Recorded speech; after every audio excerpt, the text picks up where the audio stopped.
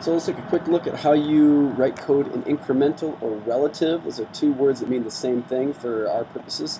The first thing you need to do is once you make your design, you write down your coordinates. You'll notice that they're different in this case. Some people prefer doing relative because it's just moving from where you previously were to the next point. So from the origin to get to point A, we have to move 0.5, 0.5, because each one of these is a 0.25 unit on this graph paper. So we move right 0.5, up 0.5. But then to get from A to B, we don't have to go left and right at all. So the x is 0.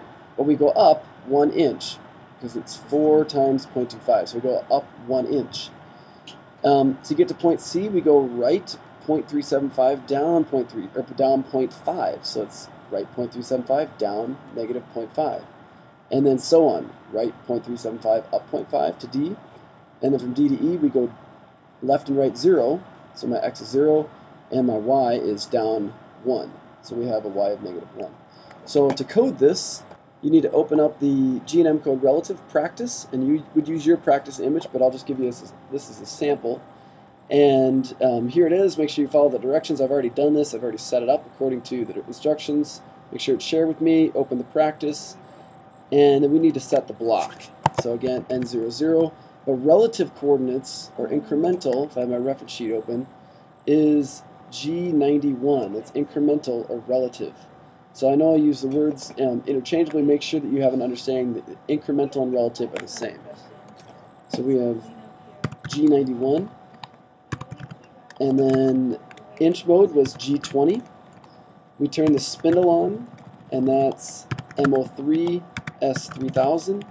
Now we rapid to point A. So we have NO6, and we're going rapid, G00, to point A. Well, point A, if we look at our coordinates, that's why it's so important that you have the coordinates labeled out. A is 0.5, 0.5. So x 0.5, y 0.5. And then we plunge. So that's a G01. And we plunge. This is the trickiest part. This is the part that's actually the most dangerous. When you set up the milling bit, you need to make sure that you set it up so that it's 0.1 above the material. So if you're going to tell it to go down, you need to go down 0.1 just to touch it, and then another 0.04, I think I used in the previous example, to get actually cutting into the material. So we need to actually make up that distance, that 0.01 that we start, because we're not starting right on the bit, the yo-yo. We're starting just above it at 0.1, which is really important that you set it to that safe position. So since we're doing that, we need to go a z negative 0.1, and then that just gets us down to the surface of the yo-yo. To cut into it, we have to say, well, how deep do we want to cut? Well, in this case, I'll use this number. So that's another 0.02 that we're going down. So it's really important that when you set up the bit, you start it at 0.1 above the actual yo-yo. Otherwise, you'll dig way too deep into it. So we set it at that. We're going at a feet speed of F10 to plunge. And now we go N10, and we're going feet speed to the next point. We don't need to do another G because we have already set G01. But we're going to go to point B, the next point, which was the next point B. And point B, relative to A, is 0, 1. It's not left or right anything, but it's 1 in the y direction. So it's x0, y1. Then N12, we go to point C, and point C, now that we have the coordinates, we continue going through. So we have the code written all the way through point E, and we've gotten to this point. We need to raise it up and move it over, but now remember, if we are 0.02 down, then we need to raise it not just 0.1, because we're 0.02 down, so we need to raise it 0.12, and that will take you to a safe height of 0.1 above. So this will make up for being down 0.02, because we're going up 0.02 and then another 10th. Raise bit to z 0.1, and that's why we have to have 0.12. So if this is confusing to you, call me over and let me explain this, because it's really important that you get this.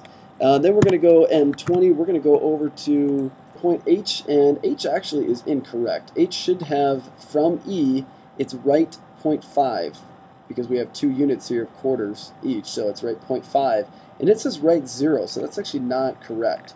So h is actually 0.5 and 0. We're not going up and down at all from point E. So you can see it's really easy to get confused and write the wrong incremental points.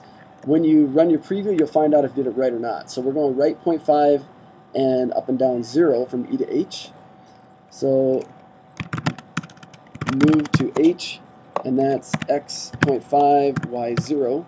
And then next we need to plunge down, so we're going to go z negative 0.12 to go down the 0.1 and then start milling 0.02 into it. So plunge to negative 0.02.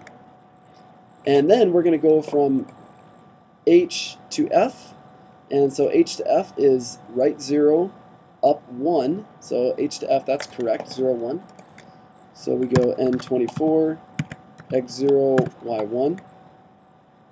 And you'll probably note that I forgot to change my feed speed here, F10 for plunging, and then F20 again as we start to mill. My G, it's still G01, that's been the same every time. We need to insert a row because I have one more thing. I need to do a circle, and remember circle clockwise is G02, and I am going from F to H. So F to H is actually down 1 inch, X0, Y negative 1. So X0, Y negative 1, and I'm going about my center, my I and my J, so this represent my X and Y coordinates, a center of X0 to get from F to I, and Y negative 0.5. So again, these coordinates are not quite correct. They may have gone a different order than I did, but if I'm going from F to H, I is 0 in the X direction and negative 0.5 in the Y direction.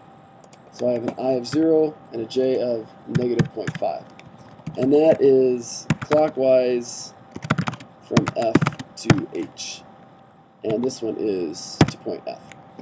So that should do it, and then our code at the end, the last 4 lines of code are exactly the same as what you'd had before. You can choose X2, Y2, Z2, although it just goes from the previous spot. Remember for Z, on this one it would be Z 0.12 to get it to compensate for the 0.02 that you milled. And then we would just go right 2, forward 2, and up 2. These last 4 lines are going to be the same for your absolute or your relative incremental, whichever word you choose, code, with the exception of this Z. With absolute, you're going to put it to an absolute of Z.1. With relative, you're going to put it to a position of 0.1 above the part. So it depends on how deep you mill. In this case, we milled at 0.02, so we need to go up 0.12 to compensate for that, and then raise it 0.1 above the part. So these last 4 lines of code are the same as the previous one, and that should be it.